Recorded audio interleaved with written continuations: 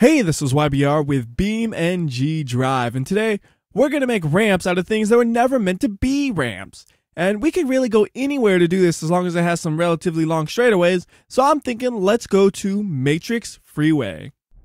So most of these makeshift ramps are going to be coming from the Gravel D-Series mod by AR162B, because this mod has a bunch of things that could potentially work as a ramp. We're going to start off by testing the normal trailer, which is available on the Gravel D-Series mod by AR162B, D15 V8 single cab new style, flare side regular width trailer, and I need a breath after that, and I'm still talking so I don't get a breath.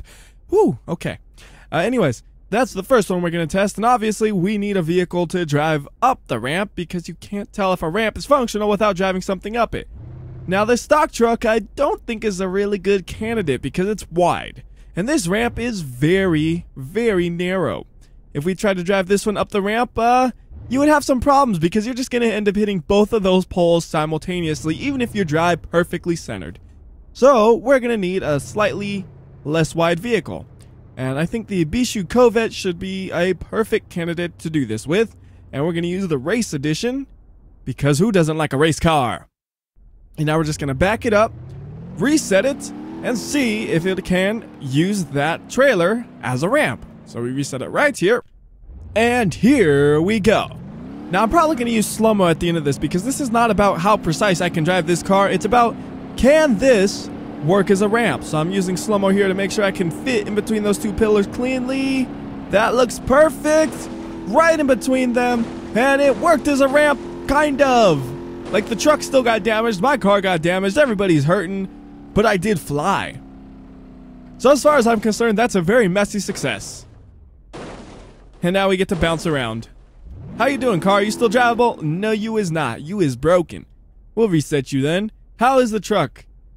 Truck is totally fine, except for the beat up tailgate and possibly beat up frame, actually, because the whole trailer got shoved forward, and I don't know how much damage it could have really done. So truck is not fine. Truck is probably possibly severely damaged.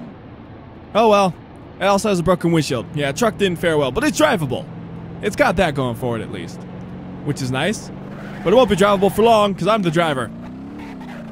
Now it's not drivable. Look at that tire. That's not a drivable truck. All right, so that's the first test. The next one we're going to test is this one, which looks really similar to the ramp we just tested, but it is bigger. I'll prove that real quickly. Look at this one. It has one tire right here, and the one we're going to put instead has two rear tires, and it's wider. So there you go. It has two rear tires, it's wider, and it's also longer, I should point out, and it does this. When you lift it up, the whole thing lifts up, so it's even more like a ramp. For the car, I'm going to stick with the Corvette because it seems like it's a perfect car for this in terms of width. Yes, you could fit a truck through this one, I think, but it's a lot easier when you have more room to miss. Because I am missing right here, and the slow-mo is going to save me. There's no way I could have done this one at full speed, probably, with the angle I came in at. So here we go! Fly, Corvettes! And that was a pretty clean jump.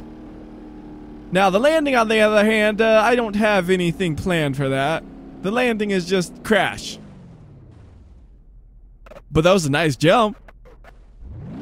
So I could put some other car, I could put like another truck over here to catch it, right? Yeah, right. You're joking, right? I can't do that. So Corvette was broken. How about the truck and its trailer? Truck is actually undamaged except for the fact that the trailer fell off, which might have caused some damage when it fell off. I'm not really sure. It's hard to tell. But to me, it looks undamaged. The trailer also looks undamaged except for the fact that it got pushed over to the side. So let's try jumping it again and see if it actually works now, because without the truck in the front, I'm assuming it's going to be just shoved along instead of actually being used as a ramp. Also, that doesn't look 100% normal. But here we go. We're jumping it again. That is one good ramp. We got 2 for 2 on that ramp. Man, everything can be used as a ramp. You know that? That's the truth of it. Everything's a ramp if you try hard enough. It's still good, though. Like, that trailer is perfectly usable. I like the fact that the trailer is totally unattached from the truck, but you can still lift it and... Uh-oh, I broke it when I was doing that. I was gonna say you can still, like, open it and lift it and stuff with the parking brake, but now I broke it, so it won't actually lean back to be used as a ramp. You're so mean. Alright, so let's try using the truck to fit through this, because the truck's wider, but I believe it'll fit. Actually, we don't need one of the modded trucks. I'm just gonna use the stock Gravel D series, and I'll throw in the off-road edition just for the heck of it, because I think the bigger tires will make it a little more difficult, and I like a challenge, unless it's actually hard. This one should be easy though, because I could just be like, hey, let's use slow-mo. For a second there, I didn't think the trailer was open. I was like, oh no, this is gonna go terribly. It is open though. Alright, so try to fit. Try to fit. It didn't exactly fit, it just shoved the poles out of the way and said, you can't tell me what to do. And the nice thing about this car though is with that off-road suspension and all that ground clearance and stuff, it has a chance of surviving that without significant damage to the suspension. See, boom, we're still driving, and it's relatively straight, pulling ever so slightly to the right, whereas the Corvette is just dead after every jump. In fact, I think this one's ready for round 2. Let's go for round 2. We're gonna jump it again. This is all science, man. I just want to know this myself. I really wasn't sure which ones would work or if any would work. But so far they're 2 for 2, which is quite impressive. This car is ridiculous. This truck is ridiculous for how fast it is. It's just one of those things where it's like, I'm just traveling along at 120-ish miles per hour without a care in the world. Like, what kind of truck are you? Is that ramp even functional after the first jump? Oh, it is so crooked. Oh, this is not going to go well. I could use it as like a flip ramp where it flips me on my side maybe. So just shoving right through that pole. Don't care about it. Tearing apart the ramp. And we made another jump. Sort of. Not really. That is not a success. Although the truck may still drive if I didn't do that. I caused that last flip. How you doing, truck? Oh, you're doing decent enough, but I don't want to drive you again. I'll let you have an honorable win right there. But I do have an idea though. What happens if you come at it like halfway on the ramp? Will that pole stop it, or will it just shove the pole out the way and be like, I don't care, it's a flip ramp now? So just like this. Oh goodness, oh, it worked. It worked kinda. I thought I was gonna hit the truck. It kinda worked. I needed to be going a lot faster for it to actually function, but it did kind of work. So let's back this up, reset this, and see if we can actually get it to actually fully 100% work as a ramp to flip you over. How far did you back up? Probably enough, maybe, I don't know. We'll see soon enough. I'm probably gonna need to go like 100 miles per hour when we hit the ramp. So let's see, how we going? How we doing? 90-ish is what we're gonna hit. 94, maybe 5. Come on, 100. That's 100-ish. You know what? Rounding up, that's 100-ish. So there we go. Do a full flip. Do a full roll. Do a full roll. It's not gonna be a clean one, but it might actually make it. Like it's no, that's not good. It's not good at all. No good. Oh, ouch. That thing just got its tire pulled off. Obviously, the solution is to get a faster vehicle. And by faster, I mean a lot faster. So fast, in fact, that we need one that's unfairly fast. We need something with a turbo like the Impreza. So I'm going to go ahead and select that one. Reset the ramp after I ruin the truck. So the goal, I guess, will be about 150 miles per hour. That should be good enough of a number to actually do this. And we're hitting just about that, 148 thereabouts. And that's not working at all. That one does not work as a flip ramp because you end up hitting those side posts and then you ruin your car. Worth a shot, but not gonna happen. Right, so let's go ahead and reset both of these guys and get a new ramp to test. Next one we're gonna test will be the... Let's see, that's the same, but that's different. These two are different. We'll use this one first, which is the gooseneck car trailer. And this one should be interesting if it does work. The hard part's going to be lining up any vehicle to actually drive on that. It might be easier to actually line the vehicles up with the map editor and then just go perfectly straight, because right now I have to like go left and right and try to line this thing up with the ramps and then hope I actually do that right. Whereas the other way, I might just have to hold the gas pedal and it might hold up, assuming I don't have the car pulling to one direction too significantly.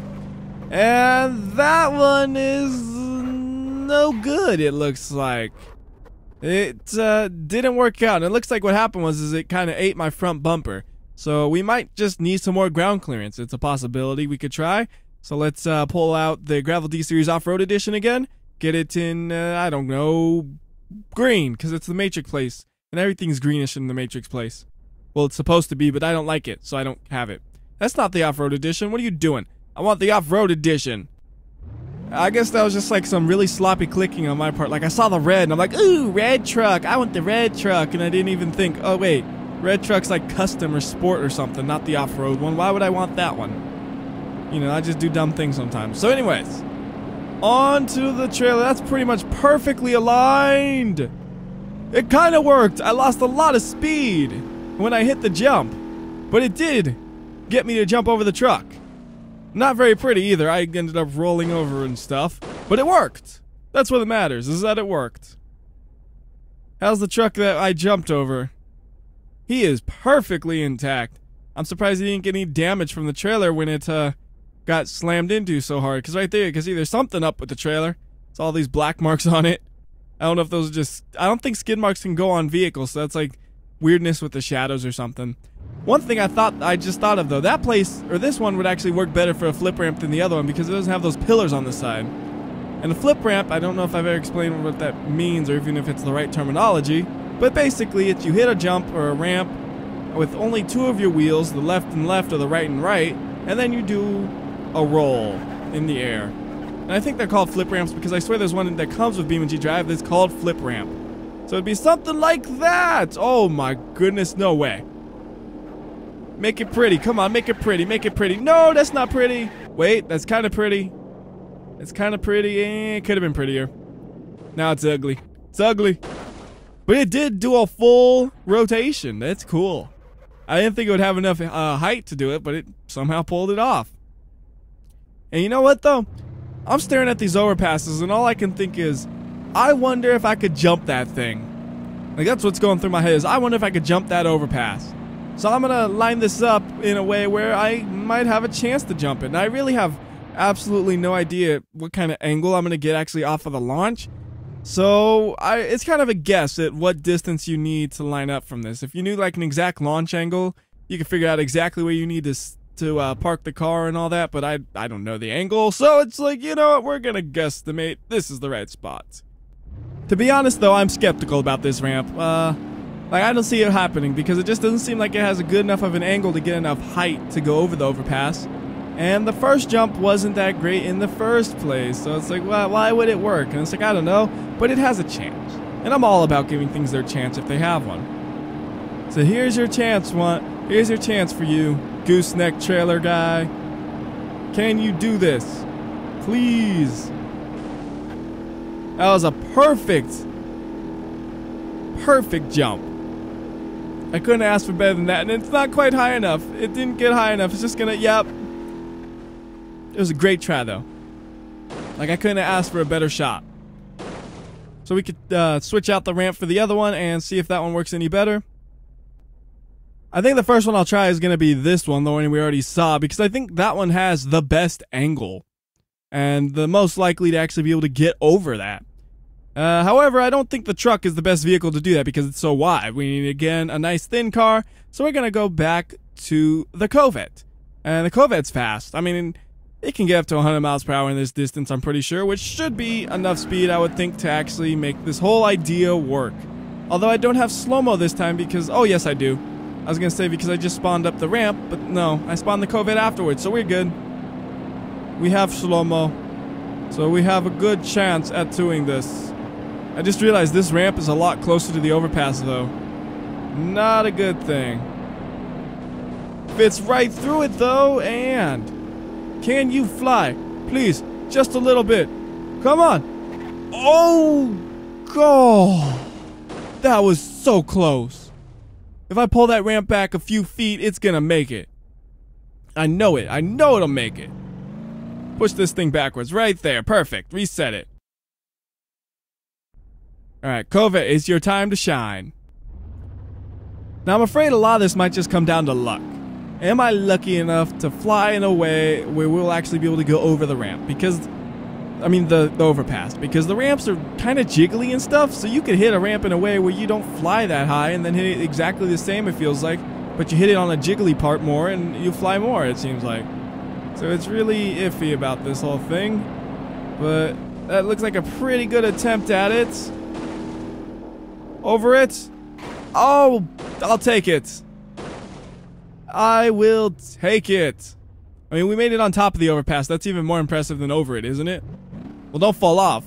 But yeah, that's pretty impressive, don't you think? I think there's one more ramp I'm gonna test, but the other ones don't work out as well. Like this one, it's not that great because it's just like that. Well, here, the best way to show them off is actually just doing a demonstration. So I'm gonna go ahead and get the truck and put it in red because I'm not gonna be fooled by the red colors. And you'll see that this ramp doesn't work so well. Even with a car with all the ground clearance, it still doesn't work so well. Because with the car that's lower, you kind of just slam into it. With a car that's raised like this one, it's a little bit better, but still not great. So here we go. Decent alignment, it looks like, right? And this is what happens. You kind of just crash into it. And with a lower car, it's even worse. So yeah, that's why I don't use that one. And the other one is this one right here. This one's cool. See, this one, it has like this fancy thing that goes like that and stuff. And I've had mixed results with this. Sometimes it works good, sometimes it doesn't. We'll see what it does with the truck. And one of the major issues is that gate at the end. Sometimes you get go crashing into that, and sometimes it's just the ramp is too steep and you crash into the ramp itself, which is not something you want to do. And I have no slow-mo here. That's not good. It's not good one bit. Well, there's an example of crashing into the gate. As you see, I just went smack right into it and it got me. Sometimes I've actually been able to push it through. That was not one of those times. And I'm going to go ahead and reset the truck so I get some slow-mo, because it does help to actually see what's happening. That one is just kind of, I have to tell you what happened based on experience and seeing what happened previously. This way you can actually see what I mean when it hits the gate. Or you might not. Like I said, I've had mixed results. We're coming in, good speed, good angle. And gates again. I can't remember what car I used before where it got through the gate now. That's annoying. Oh well, that one doesn't work out either. Sometimes. I've had it work once. Only once though, so yeah. This one is boring. I said that before, didn't I? That one's boring. It's boring. I don't want to do that one. Anyways, I think we'll finish this up with one more jump off of the ramp I like, and then we'll end the video. My favorite ramp, I should say. And the car I'll use will be... I gotta decide on a nice car to use. How about we use... I don't know if it'll exactly fit, but if it does, it'd be really good. Let's try using the Hirochi Sunburst with like a fast version. I mean, if it don't fit, we're just gonna crash into the sides, which is gonna be an unpleasant experience. But I don't think it's as wide as the truck, so it should fit. I think it's a little bit wider than the Corvette, but that shouldn't be an issue. Maybe, I don't know. I'm being optimistic here, okay?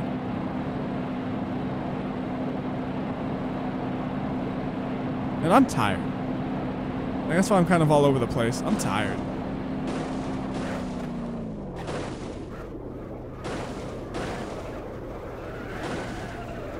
Kind of worked. It's not going very high though. Uh-oh. You're gonna slam into that overpass hard. Good thing you got a roll cage. I guess I thought I was gonna hit the roof, not the side. Oh well.